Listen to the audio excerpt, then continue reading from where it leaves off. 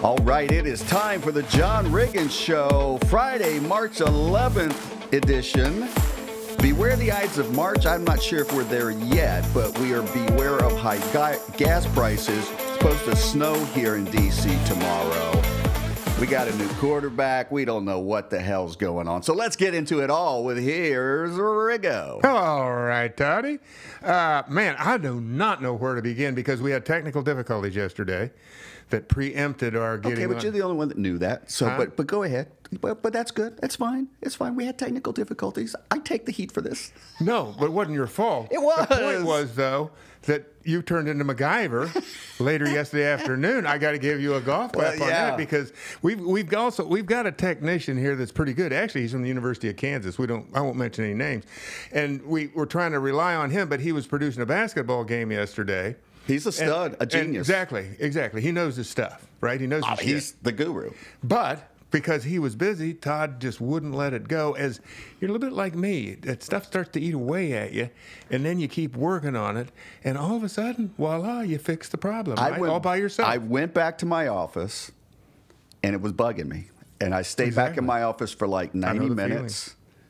And then you were at Costco, I believe, and I said, I cannot believe what these hands have done. You're like Grease Man, touched by God. These hands have been touched by God. Grease Manelli. Yeah, that's him. But there's not a better feeling, is there, when you pull something like that? I mean, it happens I got to tell you, you're not going to get a feeling like that probably for another couple of years. Yeah. Enjoy it. But we should go get drunk as soon as we're done with this. I'm down with that, and since we you might have did it last night. I don't know. A little bit. Got it. Well, that's good. Got it. And since, thank you for telling me let's both wear black today and look like we're in a dance retinue. We look like those Russian dancers, although that might be a bad word, pejorative nowadays. Yeah. Did you remember Ed Sullivan Show? Oh yeah, big time. Do you remember when he'd bring on the Russian dancers? It was that thing with they'd be down legs. squatting. Oh my gosh. And they'd be kicking their legs out. I was thinking about that yesterday. I'm going, they're probably Ukrainian. I'm trying to think. Half of them were Ukrainian. That's what it's all about. They're trying to get that group back. They're trying to get the band back together. Putin says, ain't putting the band back together. Jerk that guy I guess that's what they're doing. Man, I don't know where to start. I know where to start. I made a salad last night, a Caesar salad. It's probably the best Caesar salad. I can't remember the last time I had one as good. And you know what I think the secret was? The anchovies. Now, you have to be careful. I got some anchovies. You mentioned Costco. I'll go ahead and dump this on them because that's where they came from. And I opened that can of anchovies, and they were in olive oil, which is most of the places you go around here, your anchovies are going to be in olive oil. And I'm going to tell you something. I'm embarrassed to say, because then you'd have to admit that you got that close, but it smelled like ass. I'm telling you, Todd. I threw them out. I'm going, I know anchovies don't smell. I mean, some people say anchovies stink, but I'm going, a good anchovy, I like the smell of it. I said, this smells like ass. No. So I tossed them. So then I got a cookbook at home, and it's written by an Italian lady. She's deceased now. I wish I could remember her name. But anyway, Marcella Hazan, that's who it is. And Marcella always said, you've got to get salt-packed anchovies, packed in salt. So I've been looking for them for quite a while, and I went online. There's an Italian store here over in Fairfax, over in Merrifield, over in that area. Uh-huh. I don't think they carry them. I looked, but they didn't have it. So I found a store that had them. It's a big tin, about yay big around, and it's about that tall. And it's got all these anchovies, and it's just layered after layer of anchovies with just all this salt packed on top. And that's it. I think when those anchovies come out of the water, they cut the heads off of them and throw them in the salt. And and it's like Is an anchovy a sardine? It's like a sardine. Okay. It is. But it's not the same thing, but it's in that, I would guess it's in that family. It's a bait fish, basically. They swim in huge schools and, all kinds of stuff. But it's not unlike a Virginia ham. That's ham, a Virginia ham was just pure packed in salt. That's all it is. You got to soak one of those before you eat it.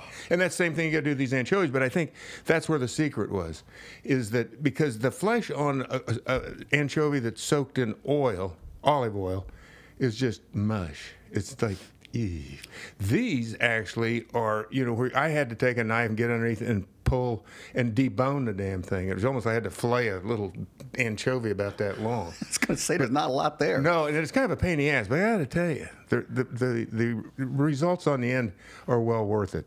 So I felt I was really happy about that. And I'll give everybody a real quick tip here as far as, and I think that it's probably a salad not a lot of people make because they're scared of making the dressing.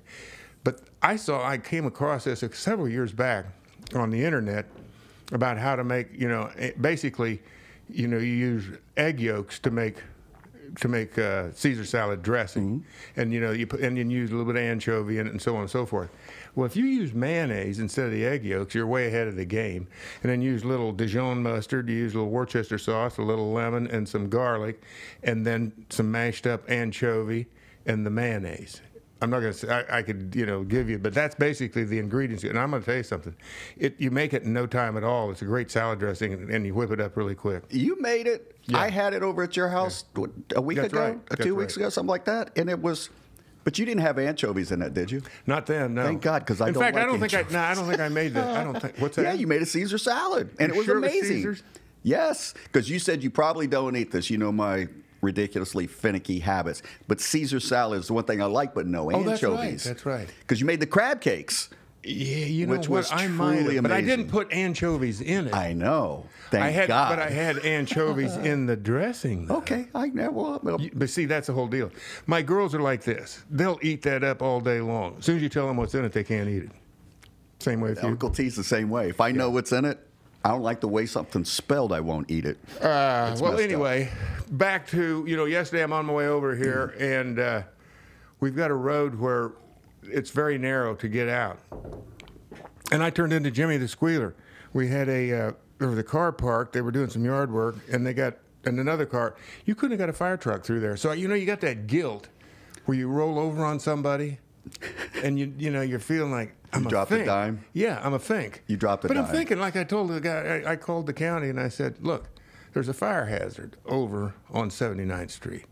And they go, okay, what's the deal? And they give you, you run through all the things. But, and it kind of bothered me a little bit. Were you allowed to do it anonymously, sir? We need you. No, I gave my name. I did.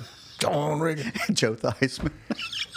I thought about giving them a name. I don't think anybody gives their real name. I was stupid enough I did. I don't know. I was in the moment. I'm going, all right, I'm good for it. I'll stand up to it. But yeah, you could have never got a fire. I could barely get through with my car. Fire truck would have never got through there. And I'm thinking, what if my house caught on fire? Lisa Marie's boss, where she works, his house burned down on New Year's Day or the day after this year. Oh, my goodness. Yeah. Cannot imagine. Did you know that former Senator Chuck Robb, his house burnt down back around Christmas, I think, over in McLean somewhere? That's just awful. Isn't that horrendous? I mean, it's like you see people. Well, we're talking about this. That's what's going on in Russia right now, or I should say in the Ukraine. Right. It's just so hard to relate to. I don't want to turn this into a downer. I'll tell you what, though. I did have I had a moment, and I think we've all been there. At least I have a couple times, and it's really an embarrassing moment. But I was over at the parking lot outside the grocery store. And I just come out. I'm getting ready to leave. Kind of spitting a little bit of rain.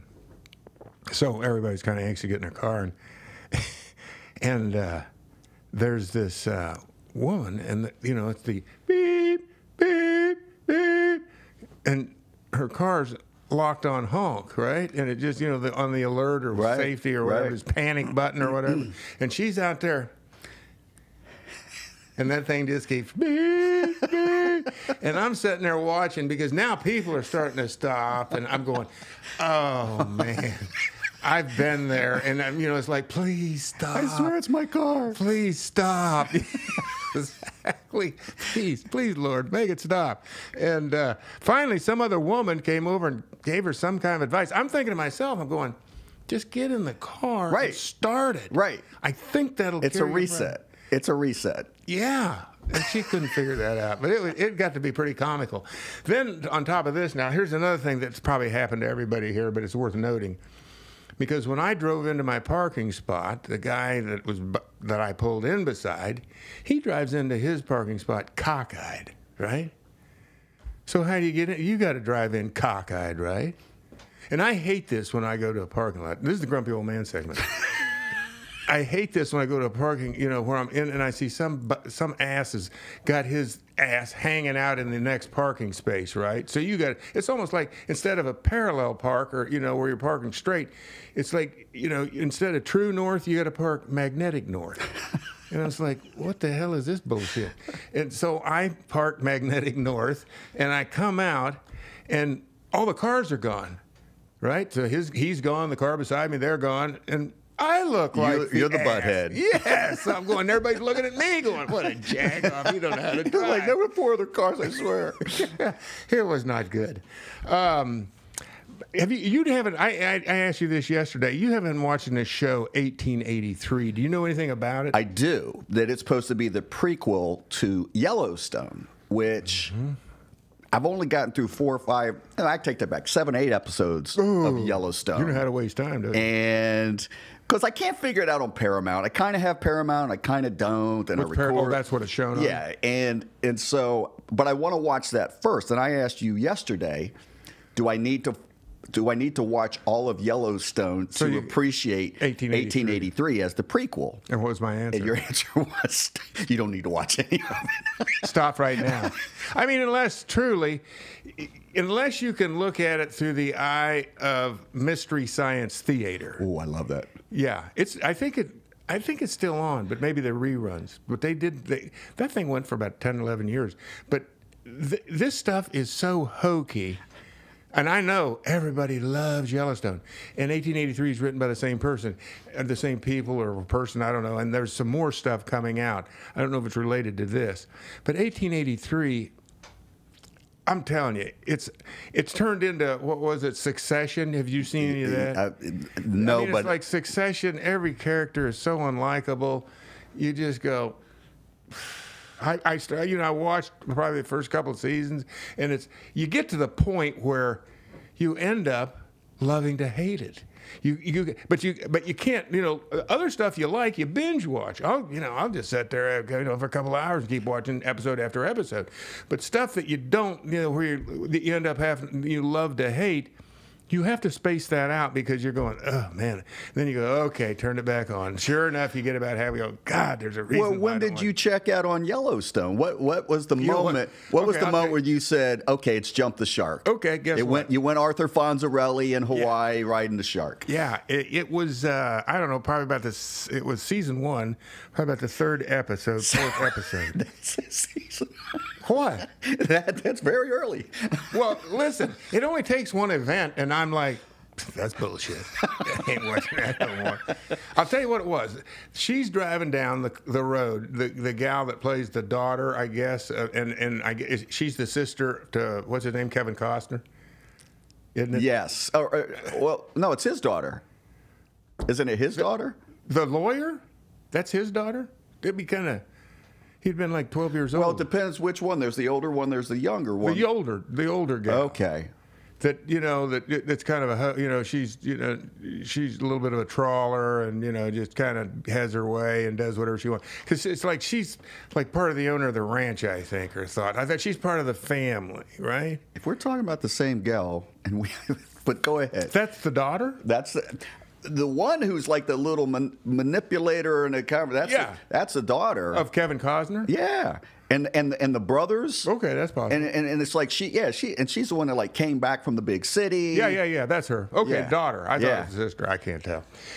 Wouldn't make any difference. It's been so long. It's been a couple of years since we turned it on. I went, I can't do this anymore. They're driving down the road, and I think she was with her dad. I think it was Kevin Costner. And she pulls out a gun, right? I mean, and it's not, it's not a 380 or what I'm talking about. It's not a 22. It's like a 44 or a 45. I mean, this is a big pistol, 357 minimum, but probably a bigger, like 41 Magnum, 44, but whatever. She pulls out on Pops. She did something like she was going to kill herself. I think I forget. Oh somebody. yeah. She's you remember a hot that mess. scene? She's a hot mess. You remember that scene? Yeah. And instead, does she shoot the gun on the floor? But listen, honest to God, those people are deaf right now. You're done. They just drive on down the road like shit. Do this every day. Hell. Shoot another one off in here, honey. My ear's out. I need one more to clear that left Maybe ear. that's only why shot, because she couldn't hear the second one. Hey, rip off another round. God damn. I saw that and I went, this is bullshit. I'm done. So now that bleeds us into 1883. Now, there's a young girl. I don't know how old she is. Maybe she's 20, 22, but she's like the protagonist that is the narrator of the story. You know, she's the hot babe, but she's only in the story. She's probably what she's supposed to be, maybe 16, 18. I don't know how old she's supposed to be.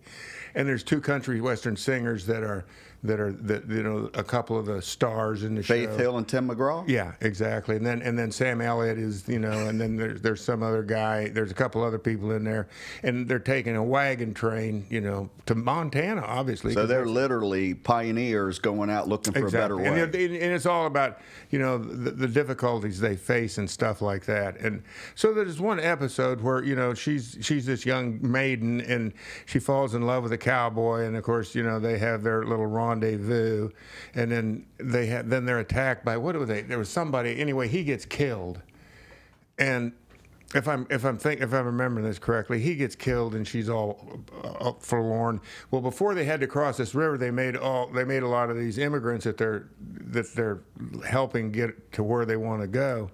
They had to throw stuff out of their wagons because it just wasn't going to work. You got too much shit. You brought too much shit, like everybody does. Still happens today. Overpacked. Yeah, it's the same. U-Haul can't fit it in. I got to just jump in the car with Lisa Marie and look in the bag and go, okay, you got plenty of shit back there.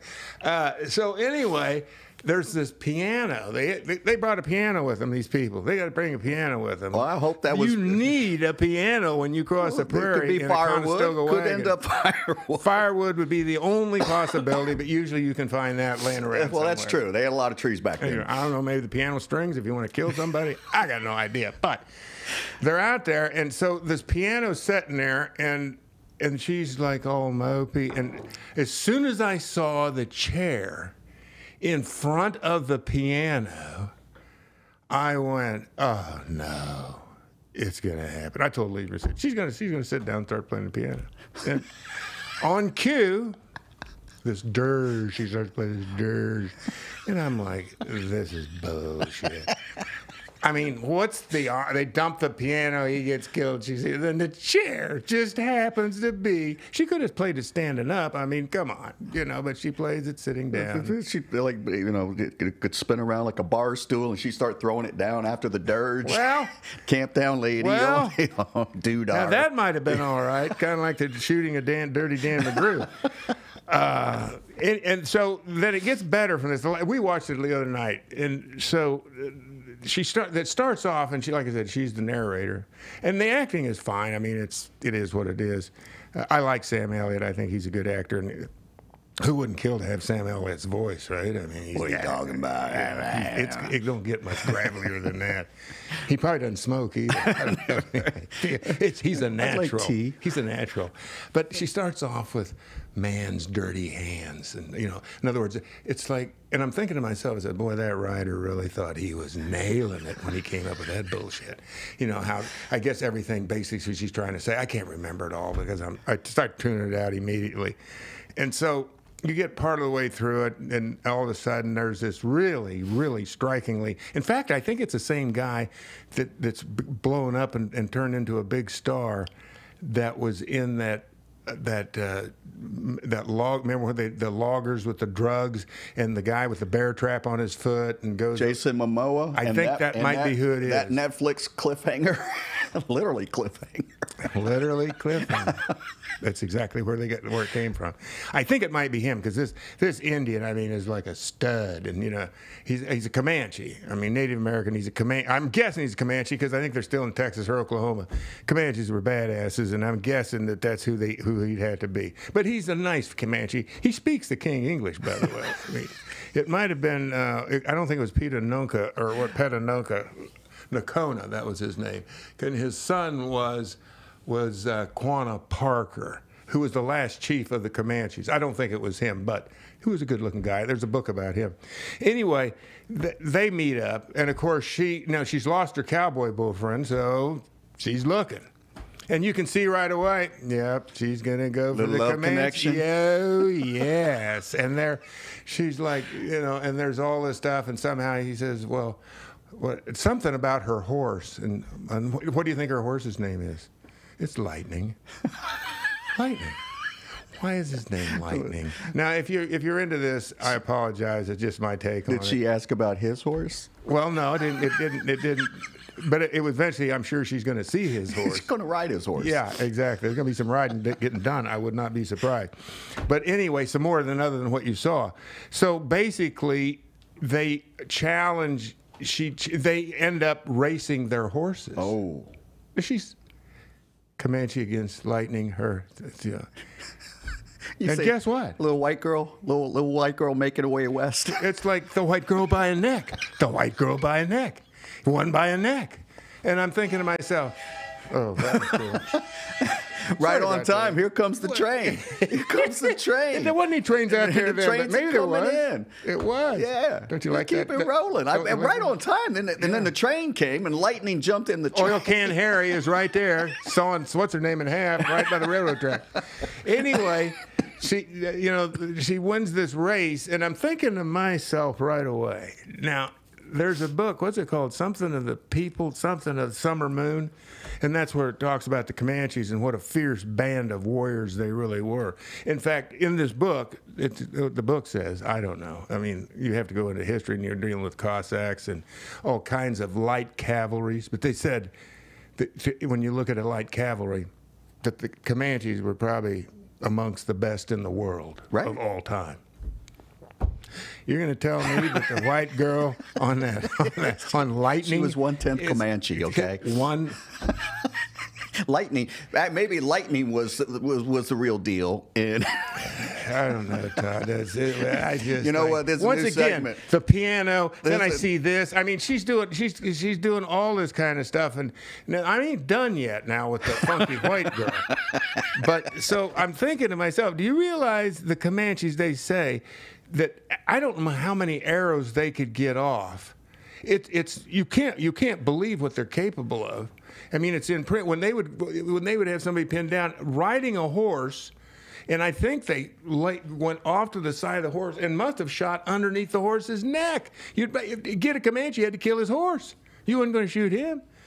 I'm guessing now. I don't know, but my point is, this guy was probably that good of a horseman, and he can't. Yeah, okay, whatever you say. I think then the other possibility is the Comanche let her win. Yeah, he's like, oh gosh. I don't know though. Comanches are pretty competitive. I don't know. They're good community guys. Good community guys. Super smart. Tough suckers. We got a new segment, and it's called. This passes Riggo's bullshit test. I like that. That is officially bullshit. Bullshit. That's the way you say it too. So okay, now we ain't done yet. I'm going to finish it up real quick on this, and then we'll get into hopefully something less important. Later in the show, they get hit by a tornado. Tornado now, and you see it coming, and there's all this stuff, and everybody, the only thing, I grew up where the tornadoes. I'm in Tornado Alley, Centralia, Kansas, although they never did see one there. I've seen what they've done, and then of course you see it on the news, but I literally was there when it went through. Would have been 1966, the spring of 66. It cut a swath through Topeka, and I mean literally cut a swath. It's an amazing thing about a tornado. It's like the world's biggest bush hog. Cuts literally houses in half. The house that's off just a little bit remains standing, nothing wrong with it. It literally, you can see it's a straight line when that thing goes there. It's like a saw blade, basically. It's stunning what they're capable of doing. So anyway, they get hit with this tornado, and you see these wagons just, and which would be true, and I'm thinking, well, and I think that this is the point they get to. But then the cattle and everything, they cut their horses loose, and the one thing you want to find a depression wherever you can and get down low so the tornado hopefully would go over you. But now they find out that the cattle have run off, and then we got the cattle, but there's rustlers. There's rustlers. They're taking the cattle. Exactly. So now her dad, the funky white girl's dad, Tim McGraw, and he's one. Then you got Sam Elliott, and then you got his captain, the black dude. He's, that fought with him in the war, and I forget. So there's 4 of them. And they said, how many are there? They said, I think they said 4 or 6. I can't remember. So funky white girl, I'm going with you, Dad. They're going to a goddamn, what do you call it? A goddamn fucking firefight. That's where they're going to, right? They're going to get the cattle back. There's going to be some bullets. The girl can ride a horse. Lightning's coming with her. But she doesn't. I think she just learned how. Oh, she's killed a man, but I can't remember how she killed him. That's how forgetful this. Probably piano wire after that little ditty. It might have been the singing that put him out. I can't remember. But anyway, so she's going, and I think her answer was, well, if bad things are going to happen, the safest place is with you, Dad. Oh, good line.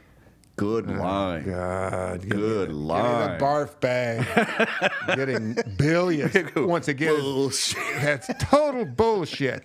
What father would take his daughter into a firefight? Now, once again, it gets better. Now the mom finds out about what her daughter has done. Is this Faith Hill? Faith, you look too good. Please do not go into the battle, Faith. I take that back. The 2 there was a couple other people that went with him. So there's Sam. There was one more. Well, it was her. So there was the 3 men and the funky white girl. I should say, with the golden hair. So the 2 cowboys are sent back to tell Faith Hill what's going on. Well, Faith Hill will have none of this. This is where it gets completely goofy. So they've got like a 12-year-old son, right? 10, 12-year-old son.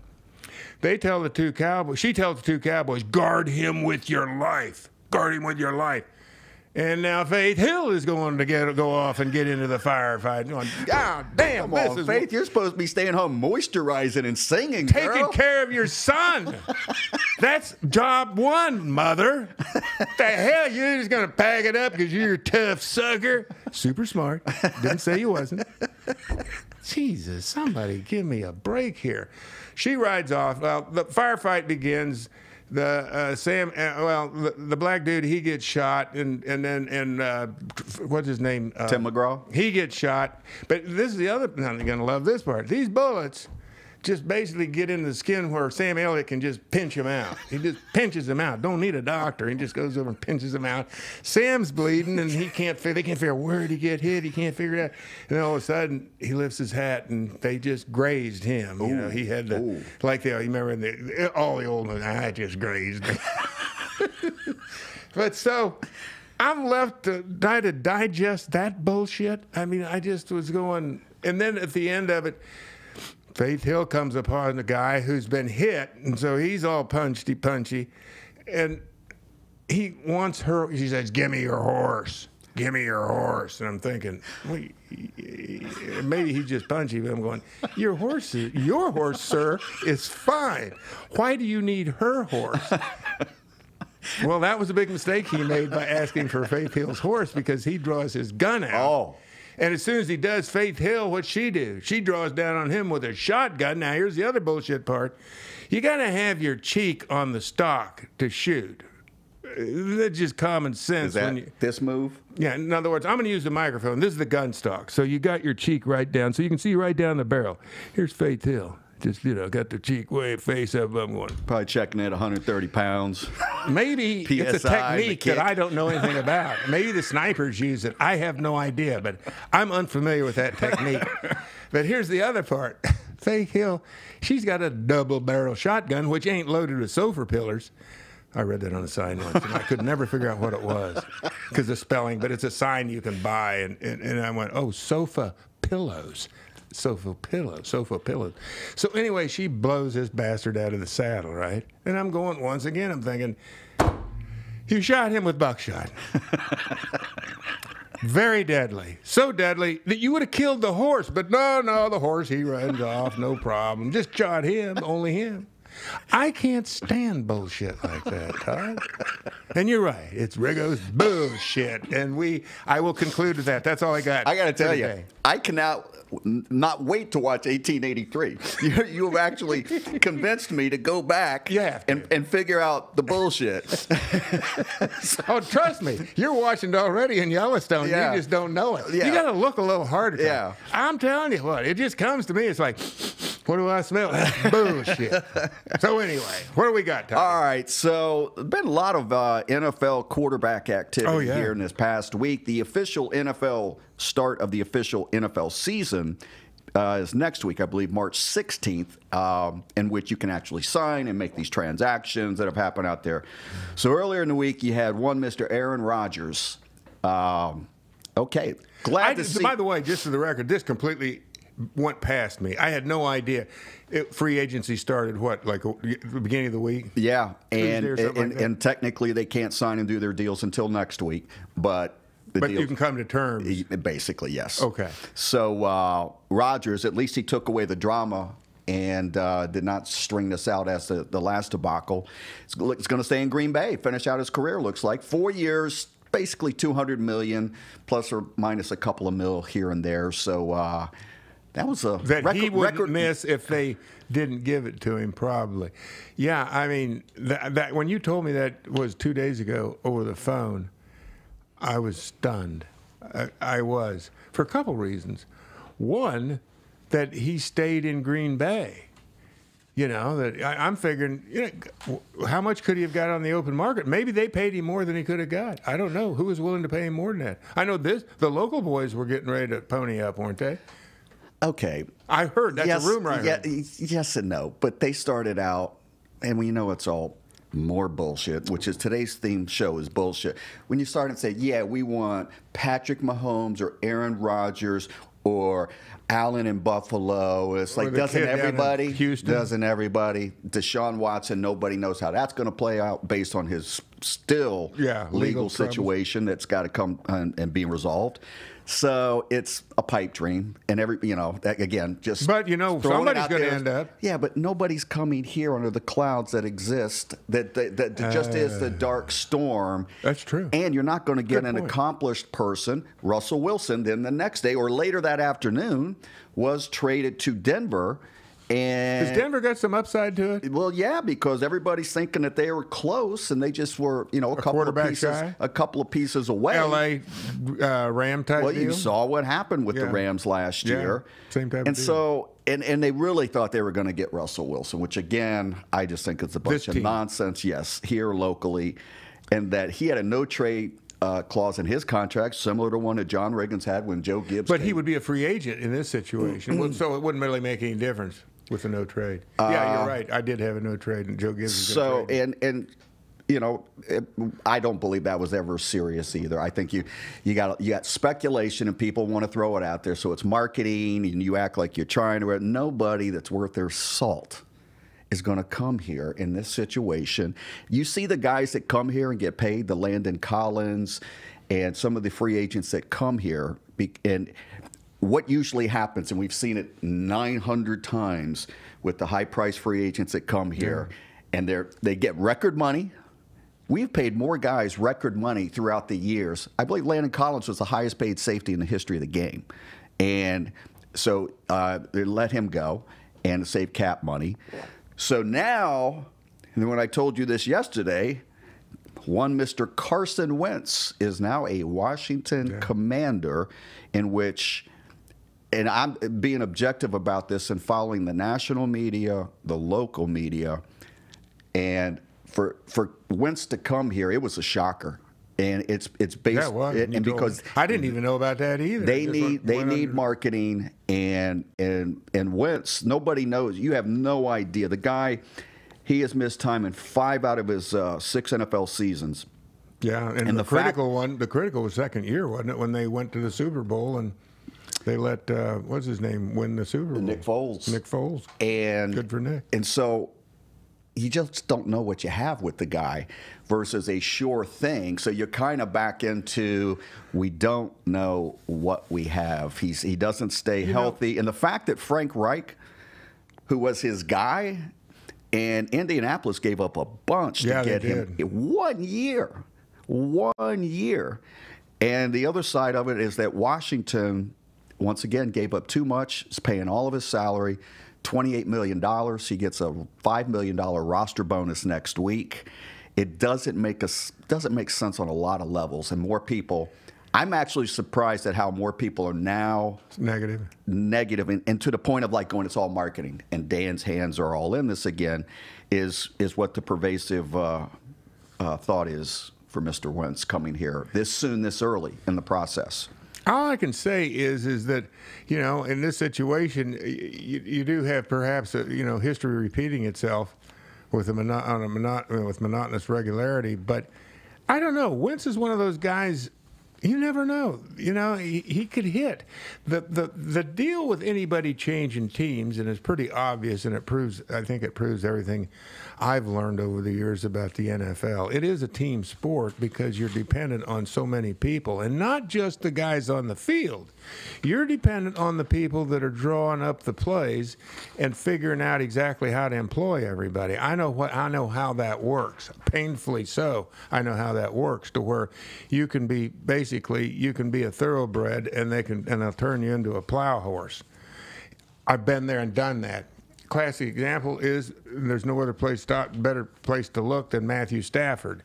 In Detroit all those years, got nothing. Goes to the right place with the right people, got the right team around him, got the right coaches, and guess what? You win a Super Bowl.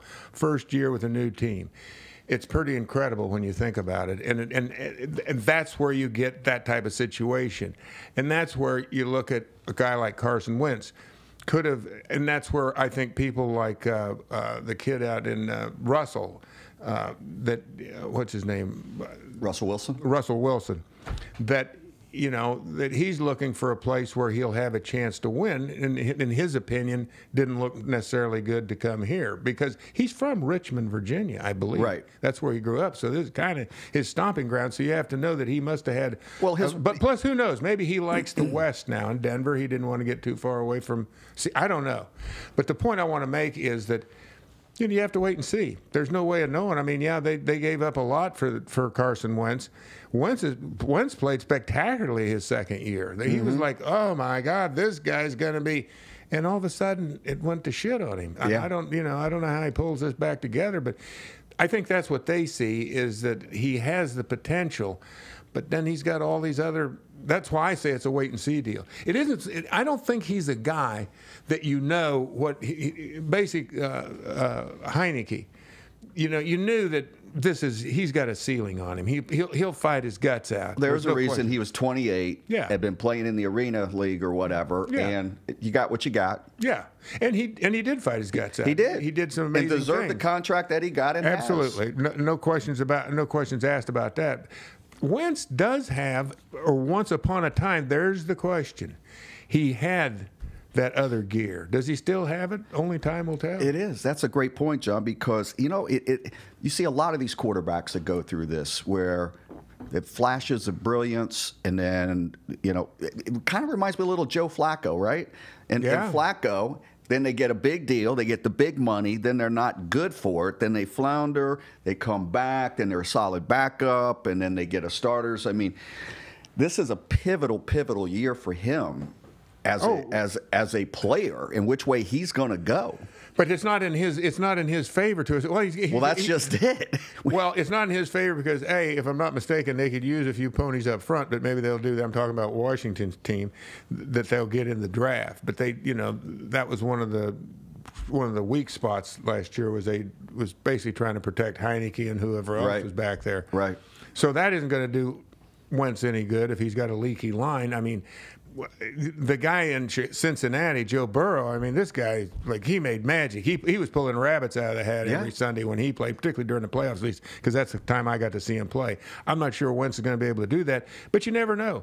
And I got to say that I think that that Turner, the offensive coordinator, he's got, his dad was that guy. I mean, I always, I'm sure he doesn't think much of me because I called him out as being a head coach. He's not a head coach. Just some people are and some people aren't. Right. Norv wasn't. I mean, there's no way. He had plenty of opportunities, but he never could get over the hump.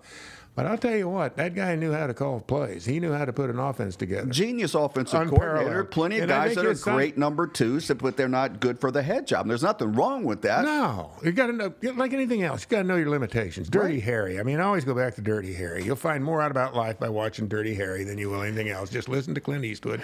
He'll tell you how it is. Well, great transition. And do you feel lucky today? Actually, I tell you who's not feeling lucky is one Calvin Ridley. Atlanta Falcon wide receiver, and a man's got to know his limitations. And do you feel lucky, punk? And the answer is no. No. One Mr. Ridley. He did feel lucky. That's Well, his he problem. felt lucky, but once again, be guessed careful wrong. out there gambling, boys and girls. He guessed wrong. And he guessed wrong, and This is unconstitutional, by the way. What's happening to him? He should go right now and get in front of a judge and tell the NFL to shove it. He did nothing wrong. He's already in enough. It's in his collective bargaining agreement. Thou shalt I don't not give a gamble. shit. You can't see. I mean, to be that morally corrupt to say, "Oh, you guys can gamble on all these There's games." no Go ahead, but morals, you Hill. yourself, it's legal to gamble. He didn't commit. We're not making a moral argument here. We're talking about the law. Sir? The law is a bunch of horse shit. So to recap, for those that don't know, he was caught gambling in November. He admitted it. He did admit it. They had the goods on him. A measly $1,500. I think it was 3 different parlays. He lost them all. And they're saying that he did not have insider knowledge or whatever else because he was away from the team. Do you think they would tell you? Well, trust me on that. If he had insider knowledge, but the league ain't breathing a word of that because that's starting to smell a little bit. This is where they get into trouble in my eyes. I'm talking about the league. You know, they obviously want to make money, but somehow they think. I mean, honestly, tell me.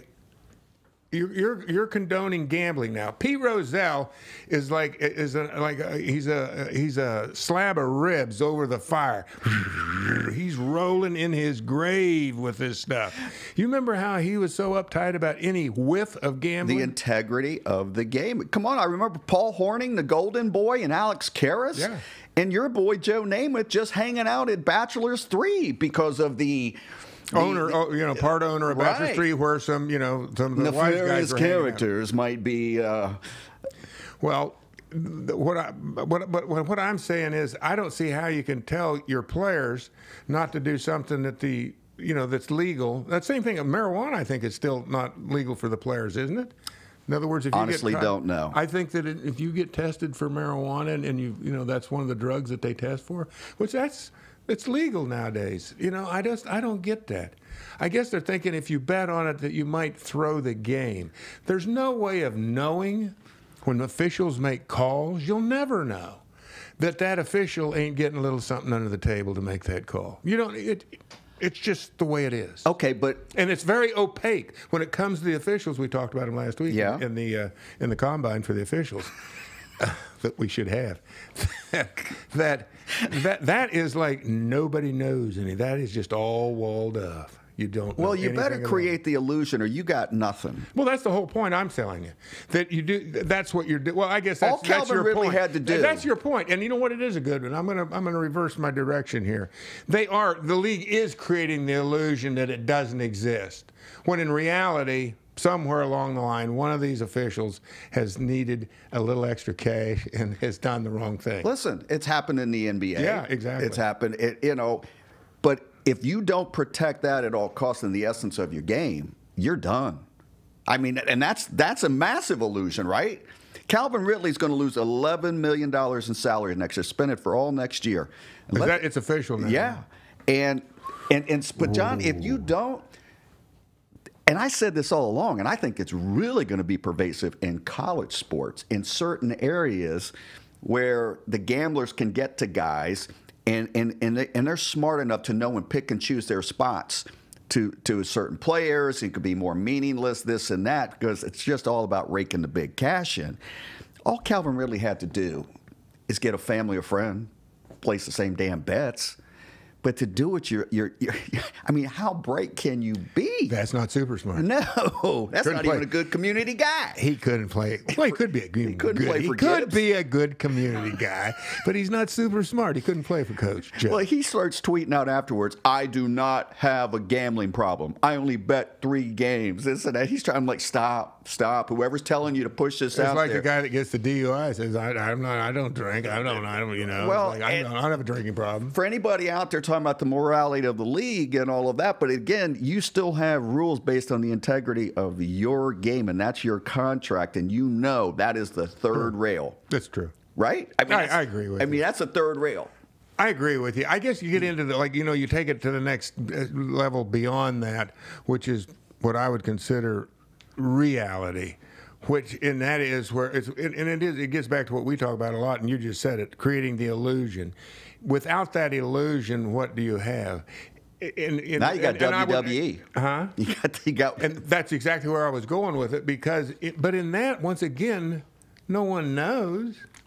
Does anybody? I mean, I don't know for sure. I mean, I've got a very strong opinion that that's all worked out ahead of time, right? Wrestling? Yeah. Right? Yeah, that's okay. So you're not stepping out on a major limb here, John. We're not getting in trouble for this one. Wanted to go, boys and girls. Wrestling. That snapped. I heard that limb snap. Might have a predetermined outcome. Yeah. So what I'm saying is that they create enough of an illusion, but then let me ask you this. If that's the case, why are those little old ladies in the front row getting up there going, and like they're getting all worked up about somebody beating up on somebody when they're really not beating up on anybody, because it's pretty much all the same writers of 1883 have scripted that. It is. I don't even know why I ask. All right. That's it, folks. Riggo out. I need a beer. Bad. No bullshit. Yeah.